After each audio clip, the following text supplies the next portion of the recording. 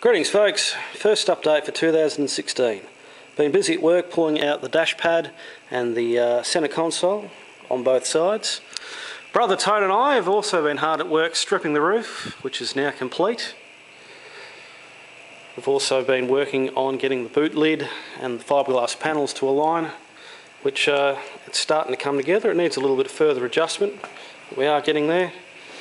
It is looking more and more like a car now every day, and now that the roof is stripped, we'll probably get ready to tap some dents out of it and hopefully getting ever closer to start putting a bit of primer on it. Anyway, that's a quick look of the progress up to date. Cheerio.